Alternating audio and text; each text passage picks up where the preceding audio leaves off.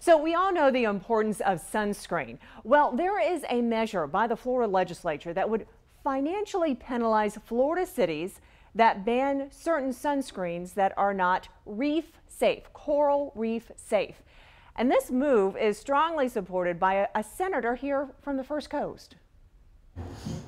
Well, we only offer reef-safe natural sunblocks. Lauren Estes, who owns Mangrove Surf Shop in St. Augustine, came up with her own natural reef-safe sunscreen. I want to make sure that whatever we're putting on ourselves when we get in the ocean isn't going to harm, very fragile ecosystems like coral. Studies have shown certain chemicals in sunscreen can harm coral. The legislature is considering a move that would withhold any state funding for tourism advertising to any city or county government which ban sunscreen with the harmful reef chemicals oxybenzone and octinoxate. You heard that right. If a city only sells reef-safe sunscreen, it wouldn't get any state money to advertise to tourists.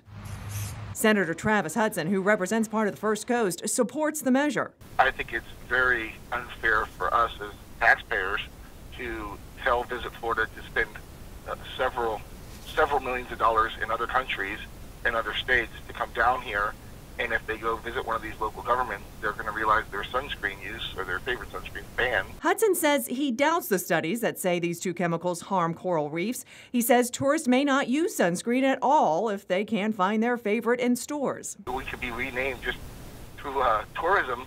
People that come down, instead of the Sunshine State, they'll think of us as the melanoma capital of the world, and I think that's a terrible idea. Estes isn't buying that argument. I question the motives behind their reasoning for it, potentially due to financial backing. I asked Senator Hudson if his campaign is supported by sunscreen companies. No, not at all. A search of his campaign contributors appear he does not as well.